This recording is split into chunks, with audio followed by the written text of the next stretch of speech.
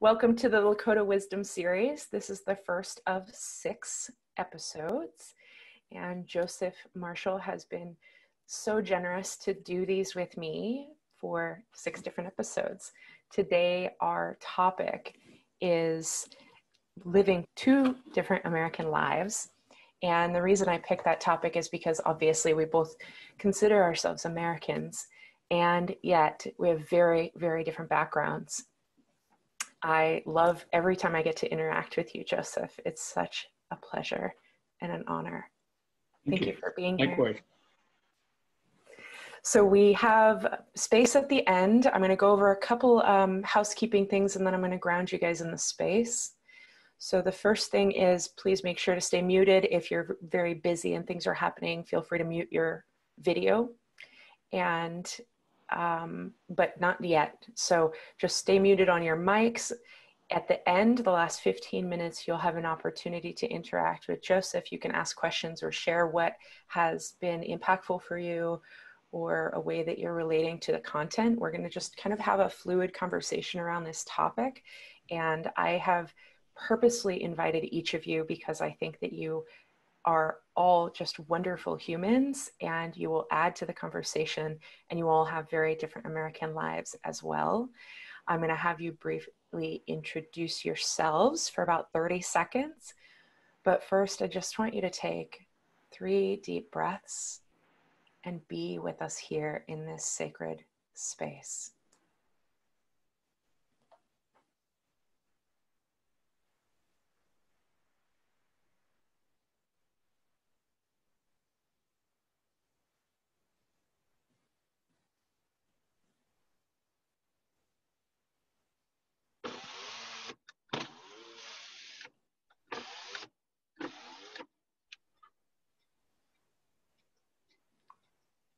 Okay, welcome everybody. Just to give you a brief introduction, for those of you that don't know Joseph Marshall III, he was born and raised on the Rosebud Reservation. He holds a PhD from the Reservation University, which he helped establish. He's a storyteller, a historian, an award-winning author of 10 books. I'm a firm admirer, as you can tell, including the Lakota Way, the Journey of Crazy Horse. He has some books coming out soon, which I know that he may or may not talk about as time goes on in our series. His first language is Lakota. He handcrafts primitive Lakota bows and arrows, and he's a specialist in wilderness survival.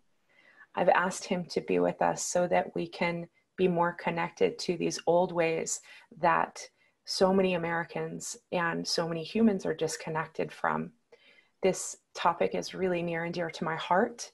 And I find that when we can connect with our ancestors and we can connect with old ways and old stories that bring us back to coming home to ourselves, coming home to nature, coming home to being in connection with everything that is, then our world can change. We spoke a couple weeks ago, and Joseph told me about a research study that I didn't know about, where 40% of Americans actually think indigenous cultures are extinct. I cannot believe that statistic, and I want to do as much in my own realm as I can to change that. So I hope that we can do our part and our role, and I thank you all for being here. Like I said, you've all been chosen specifically and by design because you're all people I love and admire, and thank you for being here. So in this order, I'd like you to just take 30 seconds to say who you are and what made you say yes. In this order, Gary and Diane. My name is Gary Stanford. I am honored to be here as well. Nice to meet you, Joseph. It's a pleasure. I am a long-time software engineer, a lifelong artist, musical theater artist, and very recently an anti-racism and anti-oppression educator. So taking a new path, and have been writing my own art stories and looking to dive more into theater arts. Okay, nice to meet you. And I'm Diane Ramsey. And good afternoon. I have spent the last portion of my life, or I should say probably the last 15 years, really focusing on leadership opportunities for women and girls. I was the co-founder. I've spent the last 15 or so years really focused on women's leadership, but in the corporate world, I worked a lot in various roles supporting inclusion and diversity. 3 years ago, I moved to Santa Fe, New Mexico, and so now I have the privilege of living in a land where there are so many indigenous people and learning more about the culture and the beauty, as well as some of the injustices that we've done to our original Native Americans. And so it's been quite a journey for me. And so thank you, Kristina. I am honored to be here today, and I'm so looking forward to our conversation. Thank you. I'm glad you're here. Thank you, Diane. So we're all in different places of the world, or in different places of the US. I'm in upstate New York. Joseph is currently in South Dakota. Kitty is in Texas. Gary is in San Francisco. And Diane is in Santa Fe. So I picked the crew that we have today so that we can really touch on what it means to have different American lives in different corners of America and have very different backgrounds. So Joseph, what do you think of this topic?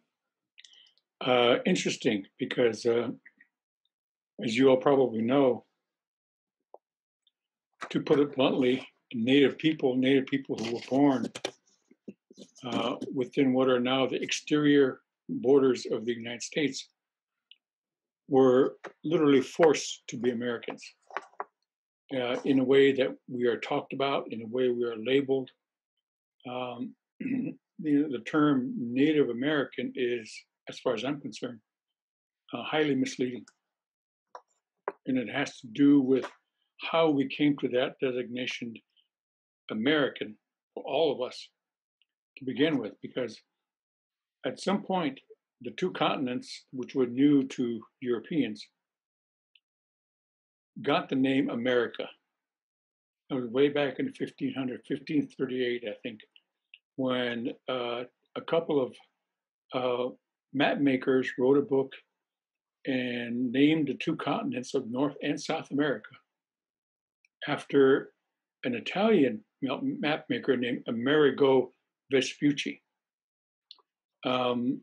Before that, for some reason, for whatever reason, just Brazil, just the country of what is now Brazil, was called America. I don't know why. But eventually, as time rolled forward, then the two continents became North and South America. And eventually, the term American was very specified to those white people who were British. Before that, people referred to us generally as all of us as Americans, but somehow felt the need to semantically segregate us. So that's sort of in a nutshell something about the term American. We are, as Native people, we are indigenous to a continent that many of us, way back when, called North America Turtle Island. I'm not sure what the South American natives called their continent, but we here in North America had the name Turtle Island because a story of creation was common to many, many tribes. Well, how many tribes there were here, we don't know for sure. White anthropologists and historians like to say around 500. But I think, in my opinion, it's somewhere between 500 and 2,000 different indigenous groups or tribes or nations. So we didn't have a label for ourselves. Like today, it's common to be Canadian, Italian, and so forth. We were just here. And most of the names we had for ourselves was, in some way or another, the people. But we need to fast forward a long way to 1934 or 1924, when the U.S. Congress passed the American Indian Citizenship Act, and granted all of us indigenous people who were living within the territories and the exterior borders of the United States, what was then the United States, as Americans, as citizens, and therefore we became known as Americans. Now, a lot of us don't agree with that. A lot of us, frankly, don't like it at all, because we predate America by a long, long way. We predate the country of the United States, and we predate the idea of America and American by, who knows, tens of thousands of years. So, as an example of how people reacted and from various parts of the world react to this, I was on a trip to Siberia in 1994 for 2 weeks. From Republicans who have fought attacks. And my friend and I, a professor from another university, were followed on by print and broadcast media while we were there, because we were there to give a talk on cross-cultural education. At the end of our visit, in a couple of days before we left, one of the print reporters asked me a question that no one had asked before. It wasn't an issue that I hadn't thought about, but it was a question no one had asked me before. She said, "Do you think of yourself first as a Lakota, or do you think of yourself first as an American?" And of course, my reply was, I think of myself first as a Lakota. Right now, and I've never, ever considered myself Native American or American Indian. I've considered myself Lakota first, and legally, I'm a Lakota American. And a lot of my fellow Lakota people and a lot of other indigenous people feel the same way. Recently, somebody asked me, are you American? I said, no, I'm Lakota. And that confused the hell out of them, because they were expecting, sort of a patriotic response, because a lot of us, were in the military and so forth. But that leads us to the topic of the title of your presentation about, all of us living in different worlds as Americans. I'm guessing, and I may be wrong, I'm guessing though that many of you didn't have to go through the experience of having your culture and your history torn away from you. When I was in 4th grade here on the Rosebud Reservation, at an elementary school, I remember having a history book for one of the subjects, as they were known in those days, of South Dakota history. South Dakota history. Now, South Dakota has 9 native reservations. And right now, our population is about 100,000 out of 800,000 or so. So at the moment, we're a significant part of that population. Back when I was in 4th grade, that was not the case.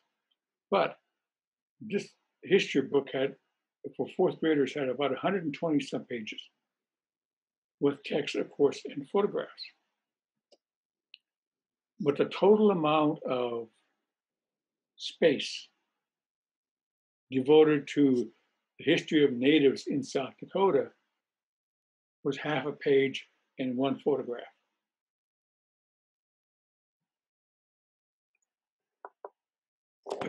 Several years later, after it was maybe like 15 years ago, I was giving a talk at a university in Sioux Falls, South Dakota. And it was a course for South Dakota teachers to be recertified, and the state said that those recertification had to be a course in Native history and culture, and so that was what that class was about, and they had to take it for research. And after giving my presentation, I forget what topic I was talking about, but I opened the floor to questions, and eventually a woman who I'd noticed sitting in the second or third row, who didn't seem to be pleased to be there, and was outwardly very angry with her by the way she sat, that her body posture, and so forth, and the expressions on her face. She finally asked a question, and she said, "Well, why don't we have white studies? You all have Native studies, there's Black studies. Why don't we have white studies?" And my reply to her was, "Ma'am, your whole educational system is white studies. And that's the way it is." So growing up Native, that kind of a system worked really hard to take away our sense of our culture and our sense of identity. I know these are hard stories to tell. They are for me, but they're a part of who I am. They're part of what I am because it connects to my history as a Lakota person. My father, Joseph Sr., who was part French, and believe it or not, had sandy-colored hair and blue eyes. And none of his children had blue eyes. One of his grandkids do, but none of us had blue eyes or sandy-colored hair, except for maybe a couple of my sisters. When he was in 8th grade at the Rosebud boarding school, not just a few miles from where I am now, of course, the rule was you don't speak Lakota on campus. That was an unequivocal, non-negotiable, absolute rule. He got caught speaking Lakota. The first time, they made him kneel on a 2x4 in front of the principal's office for an entire afternoon. And if you don't think that's too harsh a punishment, then I invite you to try it.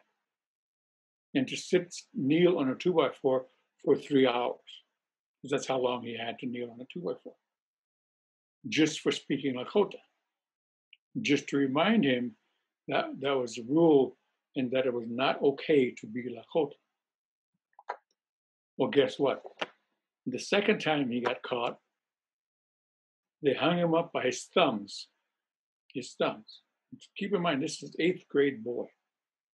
They hung him up by his thumbs from a water pipe in the basement of that same building. They tied cords around his thumbs and made him stand in a tiptoed position for 2 hours. He had to stand on his tiptoes, almost like a ballerina, the whole time in order to keep from dislocating his thumbs.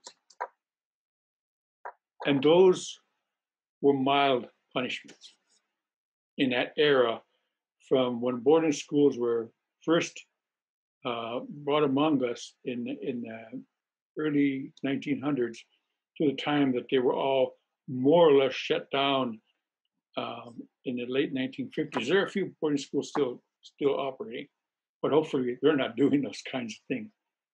But this is what, for us, meant, living in two worlds. Of course, when we were at home, we could speak Lakota if our parents and our household did so. And it was almost a relief to be able to do that. It was almost a relief to be who we are. And keep in mind, some of these students, like my dad, he was fortunate. He would go home for holidays, an occasional weekend, because his parents lived, 20, 30 miles from where he went to school.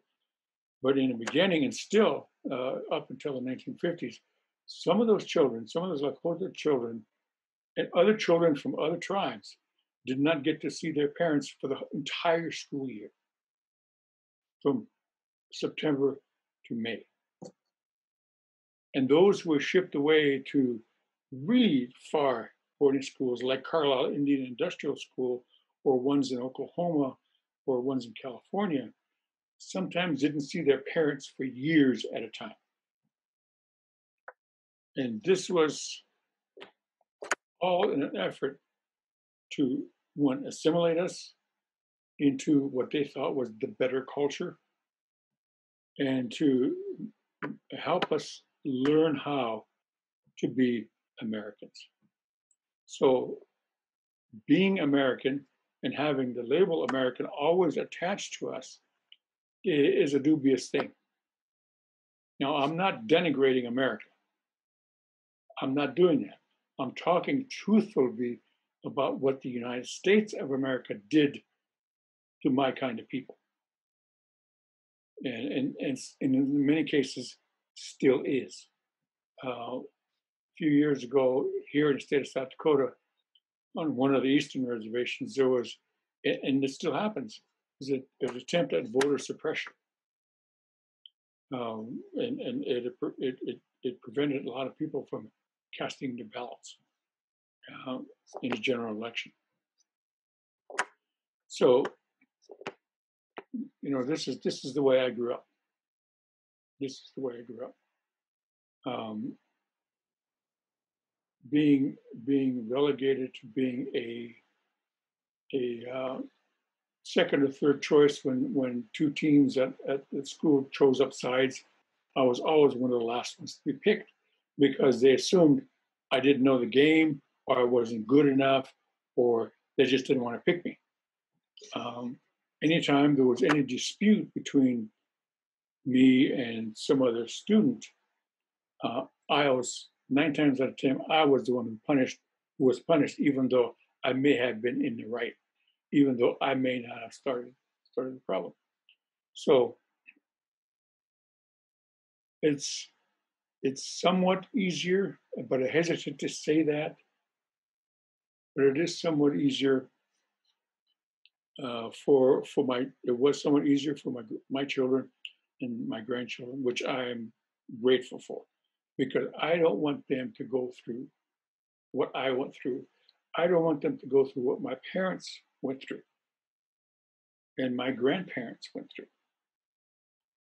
So when that later reporter in Siberia asked me, do you think of yourself first as a Lakota, or do you think of yourself first as Americans? My answer came out in maybe 2 seconds. I'm a Lakota. I'll be first and foremost a Lakota. Having to survive, having to get along in a culture that is coercive, paternalistic, condescending, and racist. And there's racism right here on my home reservation. It's still here. It was here when I was a child. It was here in my formative years. It was here when I went away, and when I came back, I looked for signs that things had gotten better, but they haven't. They haven't at all. It's not just the glares we get from other people sometimes. It's in being denied housing. If we apply to rent a house, and we're denied, but we're given all kinds of amalgamous reasons why our application was denied. But the real reason is that landlord did not want to rent to a native person. So that's the first part of my answer to your question.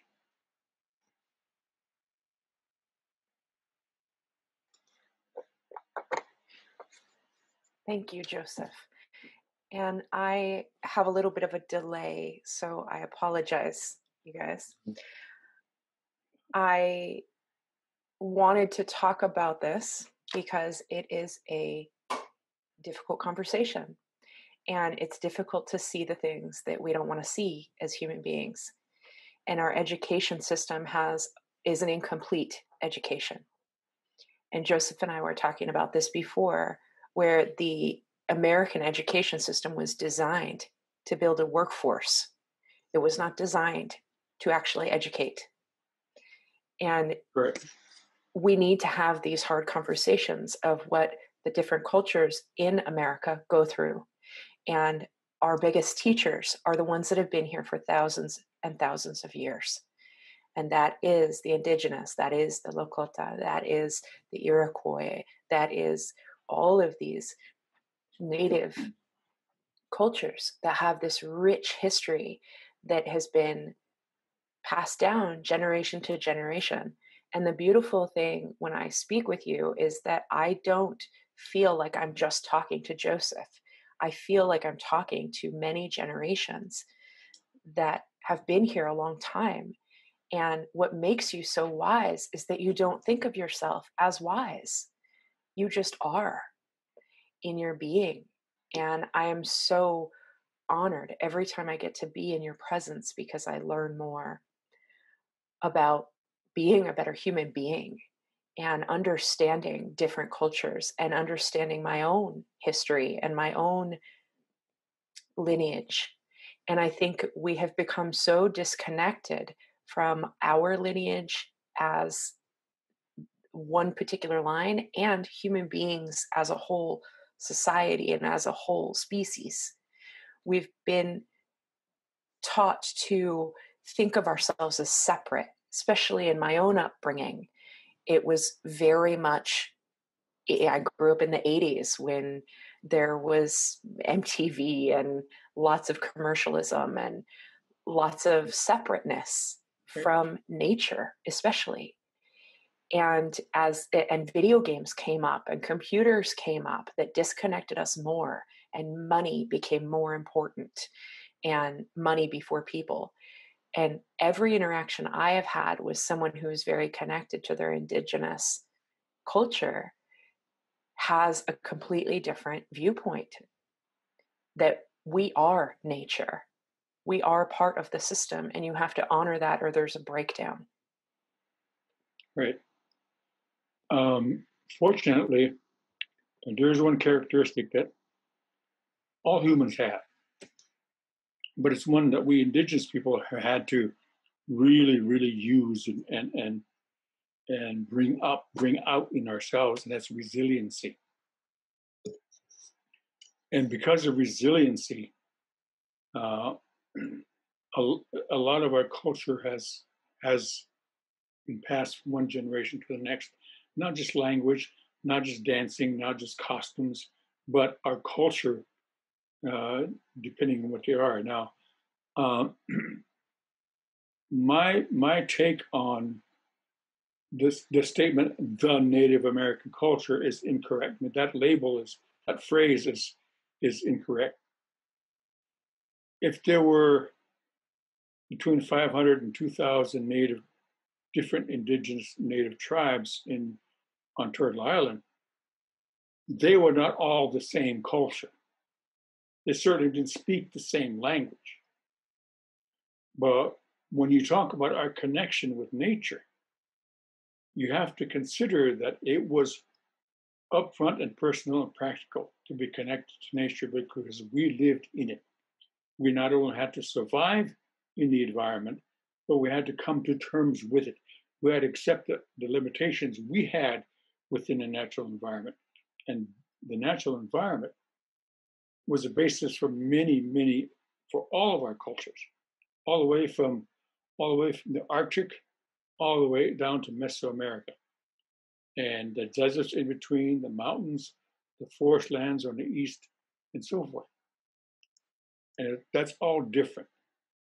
Different climates, different terrain, and differences in a lot of ways. And all those impacted how people lived, how people had to survive within those parameters of nature. But we did. We did. And so that is a basis for cultural wisdom, if you will. It's connected directly to how we had to learn to live with the environment, what our limitations were as two-legged people alongside all the other creatures that were in that environment. When we as Lakota pray, and this is not a statement on religion, this is a statement on spirituality and connectedness. when we pray, we say, Father Sky, Mother Earth. Those are the first two directions that we pray to, up and down. Father Sky, Mother Earth. And then we look to the west, and then the north, and then the east, and then the south. And then our final appeal is to Dakush Kanshkan Wakhan, not the Great Spirit, as a lot of people think that we say. It's not. Dakush Kanshkan Wakhan means all that moves and is sacred. In other words, the creative force that we all share, the creative force that all of us, no matter what our cultures, are part of, whether we know it or not. That's our stance. So those are what we pray to when we pray.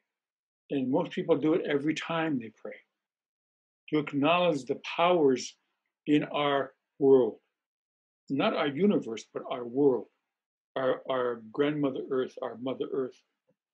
And that's our spirituality is based on something that is real. It's not based on mythology. It's not based on anything else but what is real, the reality of the natural environment around us. There is a west, there is a north, there is an east, there is a south, there is the sky, and there is the earth. Those are the realities of our existence. And we still do that. Maybe not as many of us do that, but we still do that. I still do that.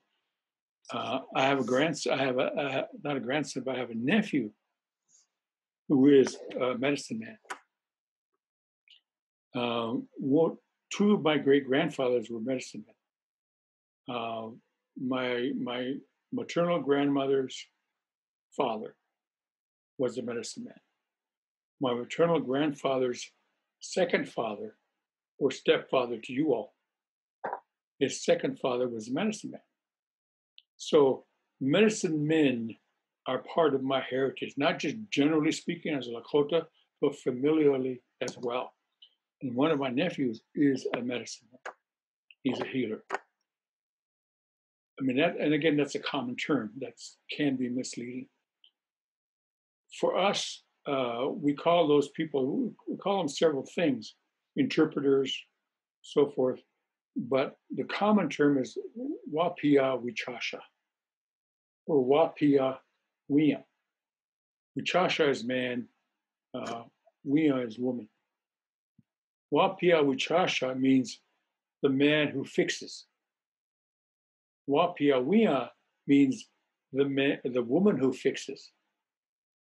So we come to them with our situation, with our dilemma, with our illness, with whatever it is that we need to be fixed, and they help us to fix it. They don't do it themselves. They call on spirits from the other side who are their helpers to come, if they will, and give us that assistance. It's not a matter of whether we're worthy of it or not. It's a matter that we ask humbly. And that's what a lot of our ceremony is about. We ask very humbly for that assistance, whatever it is. And my nephew, who is now in his 60s, has been a medicine man for over 30 years. He did not want to be a medicine man. He was another older medicine man, probably saw that he would be called upon to walk that path, as it were. So he took him as a boy and brought him into ceremony, had him help set up a ceremony, had him help during the process of the ceremony, and so forth, to get him familiar with what went on during the conduct of a ceremony. So by the time he was a teenager, he knew the routine. And then he had a dream. But he resisted that dream. He said, no, I do not want to be a medicine man. And you know what, frankly, any medicine man or woman up here in our tribe, in our nation, does not want to be a medicine man. It's a calling. It's a calling rather than a career choice. And every one of them will tell you, I wish I hadn't had that dream. I wish the old ones hadn't come to me and asked me to be this. Because of that calling, their lives are very difficult. Their lives are not easy. My nephew has had any number of illnesses because he's offered himself in place of his patients when it comes to physical illnesses in order to help them. That's the kind of commitment that our medicine men and women need to make in order to be what they are. Once they've decided that this is the path they should follow, then they're in it all the way. And you know, it's not an easy life. I've seen him ill. Thank you I've seen him despondent, and sometimes in doubt of the path that he chose. But that's the path he chose, and he lives with it. And others of us don't have, you know, as tough a time with anything like that. But nonetheless, we still have to, even in this day and age, contend with people who scoff at our spirituality, who don't give credence to our beliefs, or the fact that we want to teach our history ourselves, or that we should teach our history in public schools the way white history is forced down our children and grandchildren's throats. That still goes on. But because we're resilient, we make it work somehow to the best of our ability. When that act was passed in 1924, the United States Congress, the United States government didn't ask us, do you all want to be American citizens? They didn't ask us at all. They just did it. I'm sure there probably would have been some tribes, some tribal nations that would have said, okay, well, yeah, it's okay. But I guarantee you that among others, there would have been a healthy debate because they perceived it as an attack on our sovereignty, our legal sovereignty. And a lot of people still look at it that way today. So, you know, our elders advised us, you know, now there's no choice. We have to make the best of it. We have to live in this environment. We have to live in this mainstream society that is in control. Like it or not, that's the case. You know, they pass the laws, they dole out the money. So we have to make the best of what the tools, legal tools, and financial tools that we have to work with. But thank God for resiliency.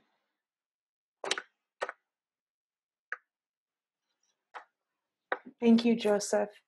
And I want to, before I open up the floor to our other guests, and because of my delay, I may need to switch devices. So we'll see how this goes.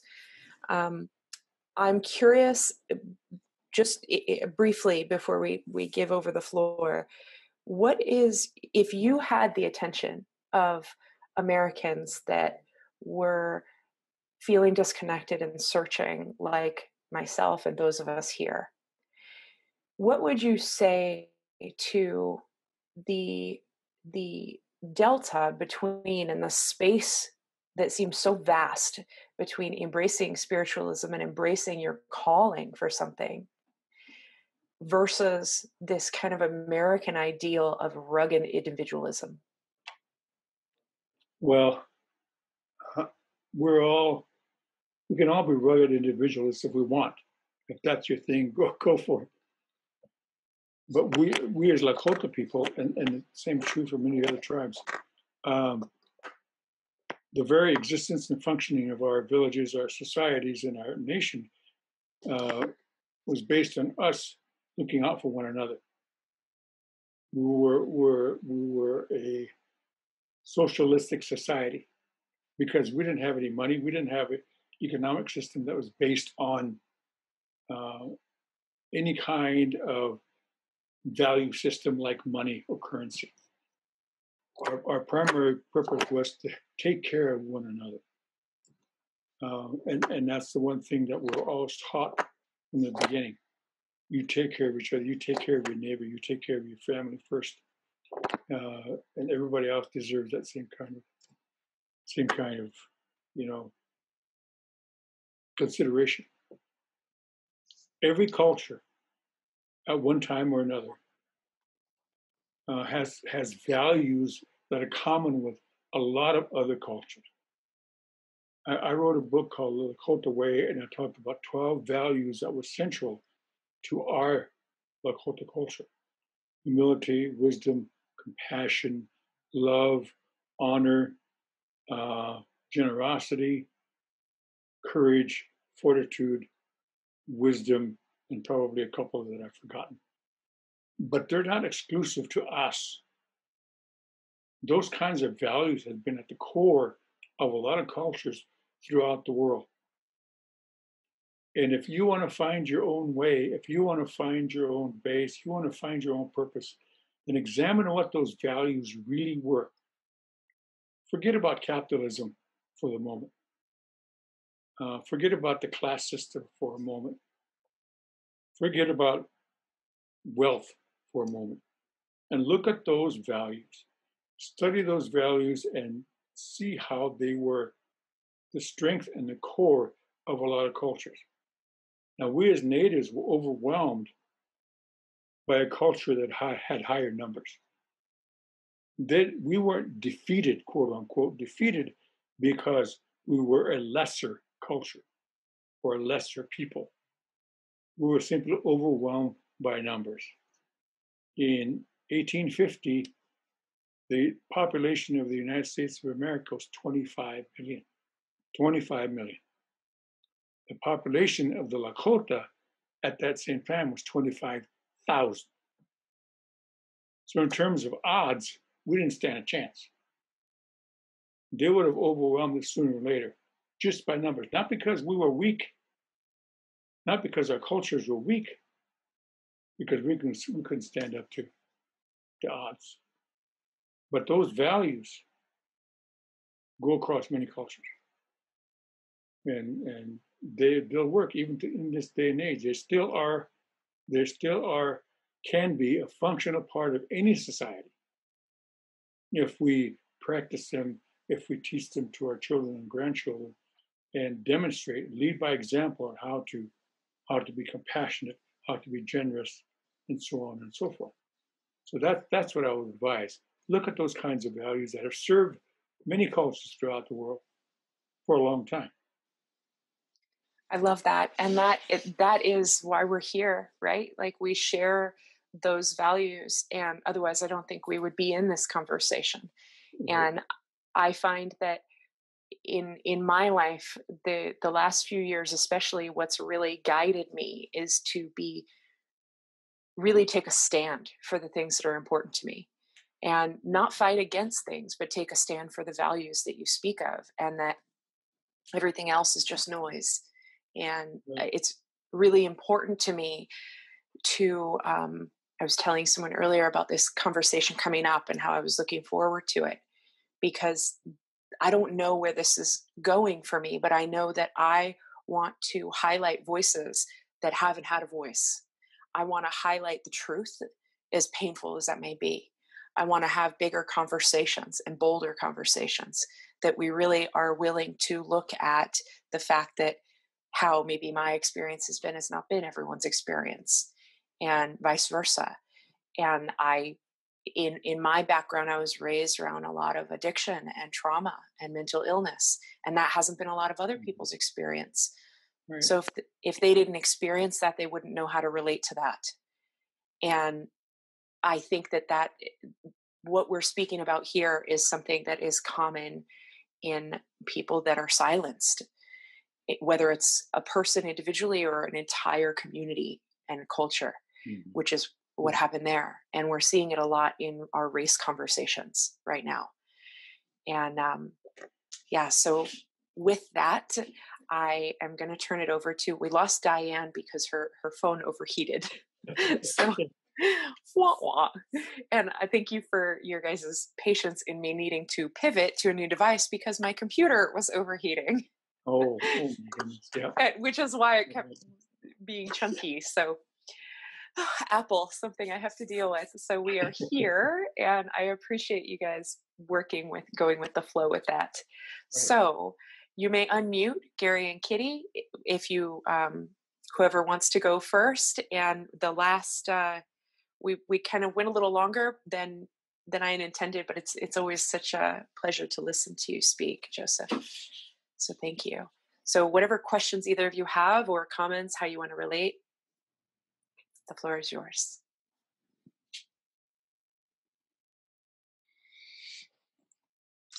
Yeah, I guess I can kick it off. That was fantastic. Thank you for sharing so much rich culture and history. I can definitely just relate to this content in general because I've been spending the last year or so researching African American culture and African culture, just to try to connect to my history a little bit more than ever. And what I've actually found in mainstream education in this country is we kind of have a unique opening this year. There's an interest to learn about indigenous cultures and African cultures in mainstream education. My question for you is, what is your thought in terms of how we might approach this from the native indigenous education and understanding and integrating that into American education? Well, we Native people took advantage of an opportunity 50 years ago or so. And since that time, there are now about 38 or 39 indigenous colleges or universities on reservations throughout this country. There's one here on Rosebud called St. Iglesias University. There's one on a neighboring reservation. In fact, every reservation on this continent has one or satellite campus.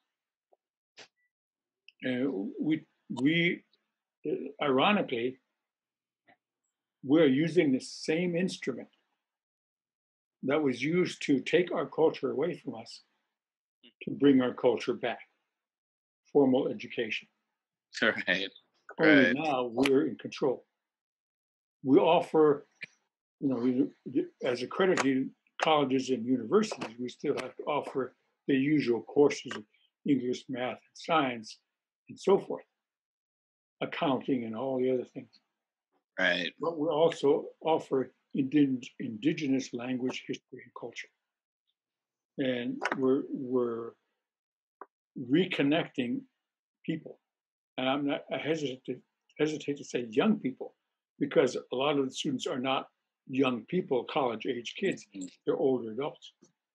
We're reconnecting our people with their heritage, with their language, with their culture. So that's how we're approaching it. And I know that there are Black institutions that are doing the same thing. In fact, that's one of the models that we use. A place like Howard University and Tuskegee and so forth. We followed their pattern. As far as individual communities are concerned, we turn to our elders, who still knew a lot of history and culture. Some elders here still do. And they are a valuable, valuable resource. Don't ignore the elders. They will help you. They will share their knowledge with you. At least those of us who aren't cross-city will probably do that. Right. Those are two of the ways that we've done it and we're doing it. Excellent. Thank you. You're welcome. Alcoholism is a painful reality here on the reservation. Now it's the drugs. But I bring up alcoholism because my father, sandy-haired, blue-eyed Lakota, was a soldier in World War II. And he finally came home in 1946. And I don't know how long he was drinking before that while he was in the service, but I do know that he drank from 1946 until 1986, 40 years. He gave his life to alcoholism. I never knew my father as a real man. I only saw him as a drunk man and what he can do when he was drunk. There were moments when he was sober, when I caught glimpses of him as the man he was. So given that childhood experience for me, I did my best not to give in to that illness, and I haven't, because it was a hard lesson for me. It wasn't that I didn't love my father.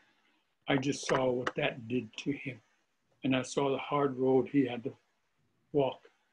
And I'll quickly tell you an interesting story of why he quit.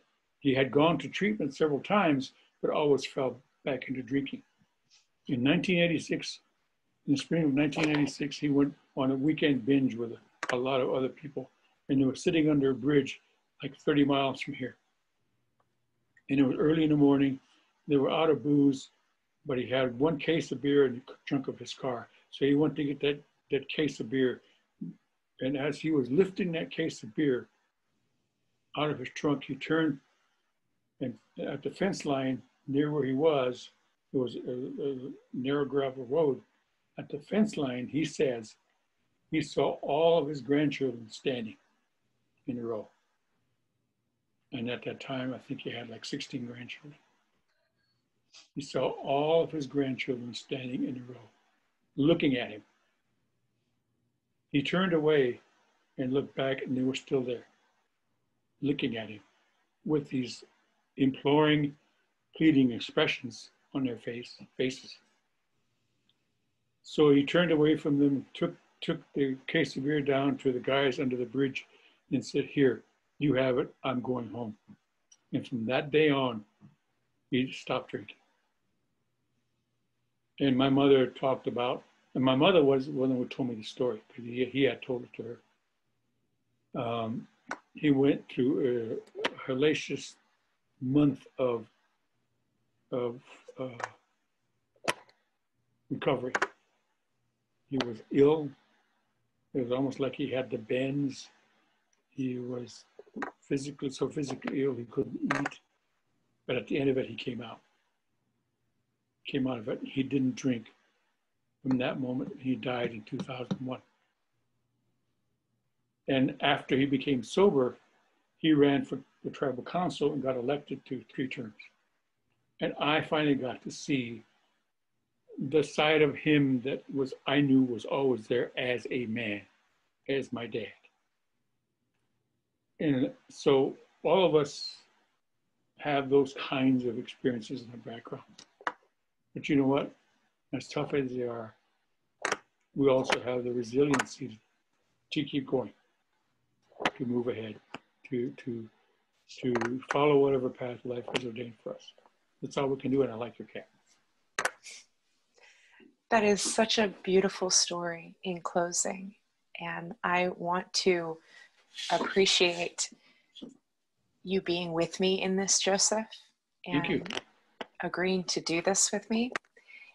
And in your last story, I realized that I think that's probably what drew me to you so much, even though I didn't know that about your father. My mother was methamphetamines.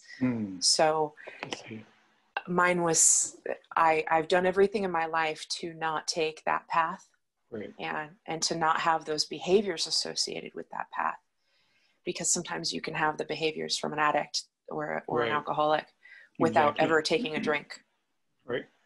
And so I see you two nodding with that, so you know where I'm coming from. So this has been a very rich conversation for me in many ways, and I appreciate Kitty and Gary, for you both being here and joining us in the conversation, coming with your questions. I know how Gary's mind works, and his mind's going with all the projects he wants to start for education. I can hear the wheels turning. And so you know where to find me. If you have other questions or want to reach out about more of that stuff, just let me know. And Kitty, we have our ongoing conversation, so I'm sure we will discuss it more. Gary, we will resume soon. So I will see you in a few weeks. And Joseph, we have a 2-week break, and then I'll see you again for the rest of our sessions. I look forward to bringing this out as much as possible. These will be posted on YouTube to encourage other people to reconnect with what is real and what is true, and to keep going through hard things and to be a model for a better world, a different world. Absolutely. Do you have any final words, Joseph? Nope. Just, I'm glad to have visited with you all, and good luck. Thank you, everyone. Big love. Bye. Thank you.